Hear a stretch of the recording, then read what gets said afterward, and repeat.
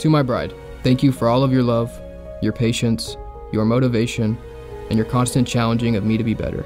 You are the most self-driven and focused person I've ever met, and I thank God that He gave me you to keep me on track. Austin, today I am ready, willing, and excited to become your wife. I could not have asked for a better companion to journey through this life with. There you go. We're all happy to be here. Cheers. You make me a better man, someone that our future children will be able to look up to for comfort and guidance. You bring me joy, happiness, love, and most importantly, peace. I've loved you since the end of our very first date, and always knew you'd be the one. From this day on, I promise to love you forever, and to put my family at the forefront of every decision I make. When I think of you, I feel at peace because I am certain that our future is secure and that our bond will remain strong. I am yours, and you are mine, forever. I have no doubt in my mind that you are my soulmate. No matter the trials we face, I know we will conquer and succeed together.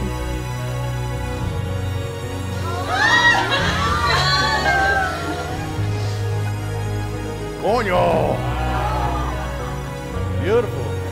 I love you with all of my heart, soul, and being. Love, your forever partner. Lastly, I vow that I will always choose you. I will choose you every day, without a doubt. I love you and I can't wait to call you my husband. When they found each other, it was like all the pieces in the puzzle came together.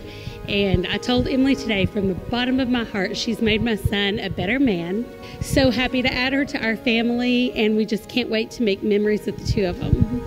Emily has just been a dream come true. I mean, from the first time we met her, it was just obvious that she was the one who should be with him. Austin has a strength and a confidence about him that I've always really admired. And I've always known that anyone who sees these things in Austin, who experiences them, who gets to know him and really knows him, is inevitably going to love him. And Emily, I can't remember ever for a moment feeling like you didn't completely know and understand my brother. Just an observation that I think is true is that I think people feel loved when they feel known. I mean the way that you guys know each other, deeply and completely and on every level. She's got her first place now. Austin, I truly believe that you are first place. Ann and I are so happy that you guys are together. You're going to be one heck of a son-in-law, and I do appreciate that, and I do mean that from my heart. You're definitely a special person, and you're one in a million.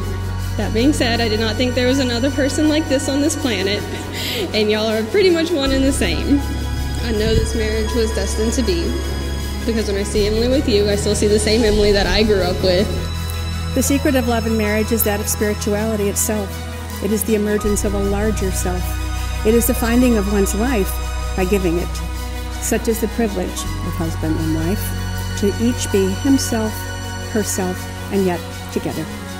To face the world strong with the strength of two, wise with the wisdom of two, and brave with the courage of two. Well, and now, because you have pledged your love and commitment to each other and by the authority vested in me by the great state of Texas, I announce with great joy that you are now husband and wife, and you may seal your vows with a kiss.